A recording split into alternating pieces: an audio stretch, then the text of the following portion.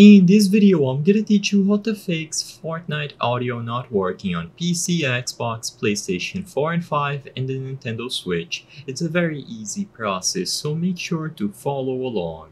In this video, I'm gonna show you multiple methods. Some of them you will be able to do inside of the game for all platforms, and others are going to be exclusive to PC. So first, inside of the game, the easiest way to set up your audio and make sure that everything is working is to click your icon or press the start button, go over to the settings icon, and in here switch over to the audio category.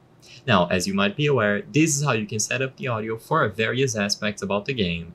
As long as you don't have main on 0%, you should be able to hear audio working on any menu inside of the game, when you talk to someone, etc. Just make sure that main is set to a comfortable degree here, and then you can customize everything. So maybe you don't like the music, you can mute the music specifically, leave the sound effects on, lower the dialogue a bit so it isn't overpowering, and control everything to however you like.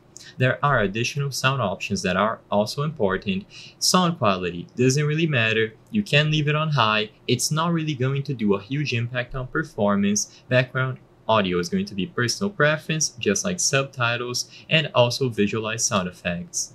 Now, the single most important thing is the audio output device. You need to make sure that the audio output that you are using is selected here. So if you have speakers, usually the default option is going to be the speakers if they are set to default on Windows. If you have headphones connected, they should be set to default, and so on.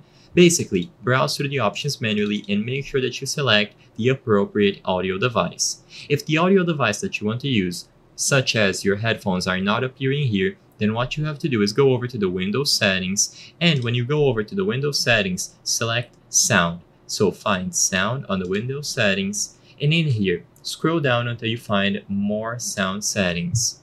This will bring up this sound category window on the control panel.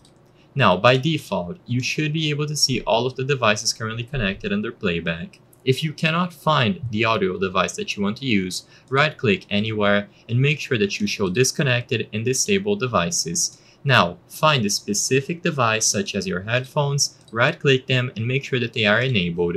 With this out of the way, go ahead and set as the default device. With them set up as the default, you can go inside of Fortnite and they should appear here. You might have to restart the game, but with this out of the way, you can now select them on this window.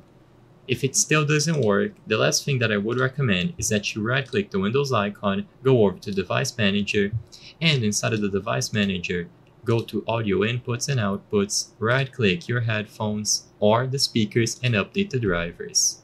I hope I was able to help you on how to fix Fortnite audio not working. If this video helped you, please be sure to leave a like and subscribe for more very easy tips. Thank you for watching.